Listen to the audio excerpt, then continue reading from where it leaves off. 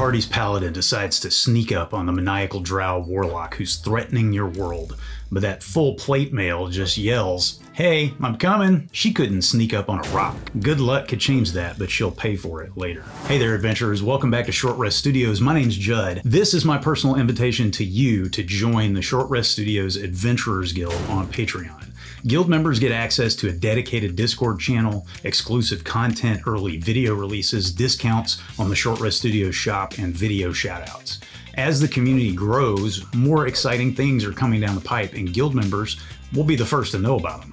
Plus, your financial support, even the smallest amount, goes a long way toward helping me continue to create content for you.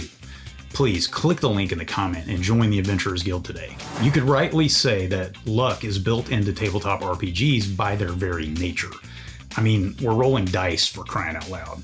But in D&D and most games like it, your luck is mitigated by modifiers on your attack rolls and skill checks, and that's as it should be.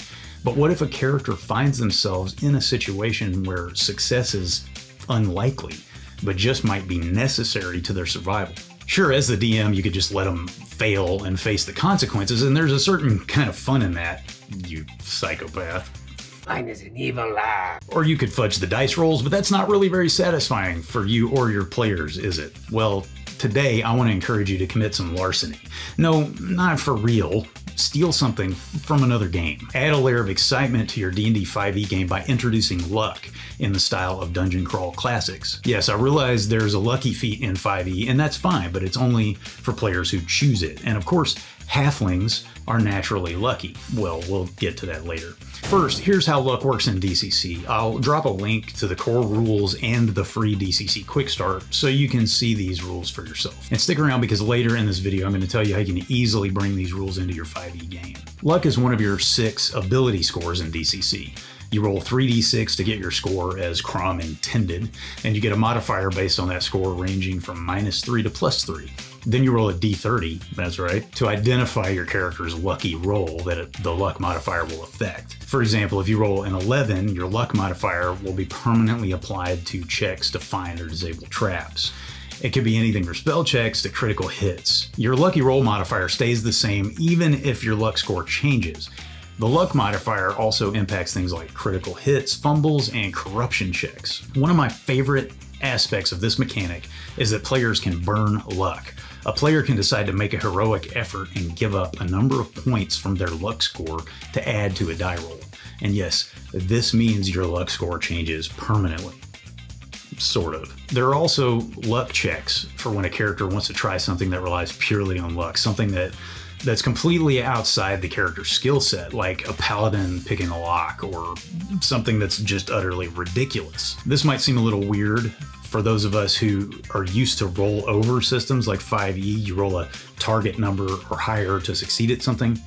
And it is a little weird, though it does make sense when you think about it. A luck check in DCC is essentially asking the question, is this feat, leaping over a hill giant's head to give a ridiculous example, hard enough to overcome the character's luck? Phrased a little differently, the die roll represents the task's difficulty against the character's luck score. So instead of the DM or judge, as they're called in DCC, choosing a DC for the roll, you simply roll a d20 and subtract your luck modifier. For the difficulty of the task to overcome your luck, the roll has to be higher than your luck score. Therefore, it's a roll under. If the roll comes in under your luck score, you succeed at the task. Keep in mind that you're subtracting your luck modifier, so a negative modifier would actually increase the result of the roll. Remember how I said burning luck sort of changes your score permanently?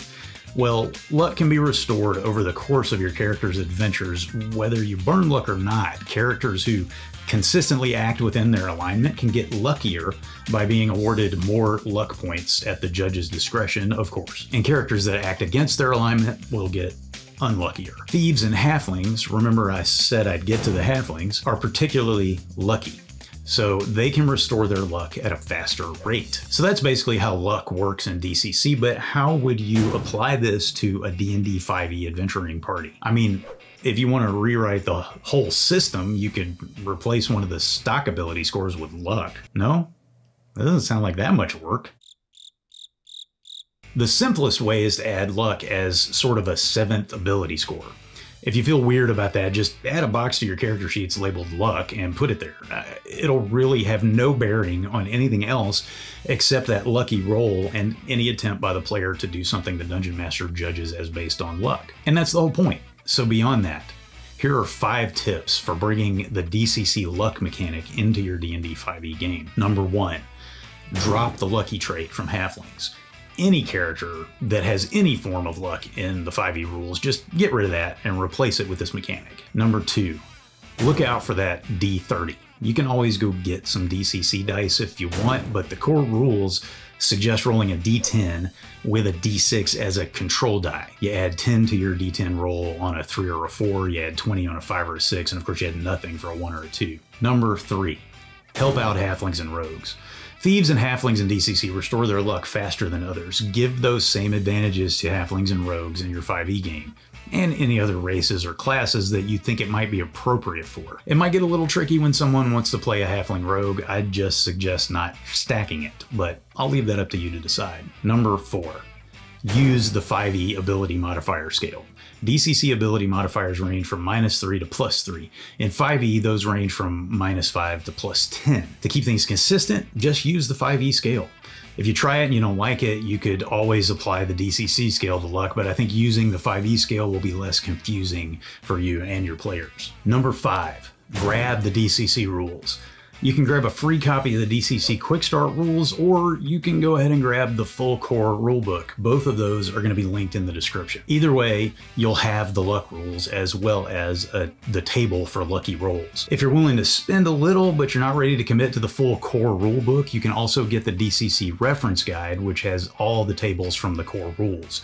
There's tons of fun stuff in there. Give this a shot in your 5e game and let me know in the comments how it goes. Please don't forget to sign up for the Adventurers Guild on Patreon and check out the pinned comment for other ways you can support Short Rest Studios. May all your rolls be lucky.